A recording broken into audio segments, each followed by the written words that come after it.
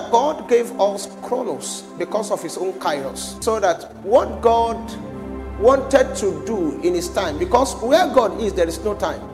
Eternity has no beginning and it can have no end. But the one that lives where there is no time created time. So he has his way of coming into time.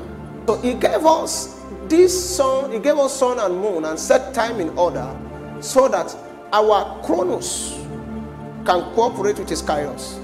Therefore, when your own Chronos collide with his Kairos, a man is said to have come into an encounter. That encounter will leave an indelible mark of divinity over your life. What we call encounter, I think I've said this over and over again, let me say it again. An encounter is an head-on collision. You have an encounter in such way, is an head-on collision with God that will redirect you. It will change your direction from where you desire to go to where God wants you to go. You find what God has written concerning you.